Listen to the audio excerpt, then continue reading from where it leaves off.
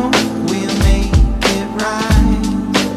So we're sitting in 6009 Parklands and I'm joined by Tracey from Mint Styling. Tracey's done a couple of big styling jobs for us now, but this particular property has really taken its own. It's absolutely beautiful, and we gave Tracey a brief, and we'll go through that brief for you, as we needed to keep a certain amount of furniture at the property. So tell me how this sort of evolved for you. From the start, we were working on a very tight time frame, and we had a lot of the clients' original pieces, a lot of traditional pieces, antique pieces that we wanted to work with. So we managed to do that by just adding the soft furnishings, the rugs, the cushions, all the linen, a little bit of artwork, and the only big piece that we swapped out was the sofa.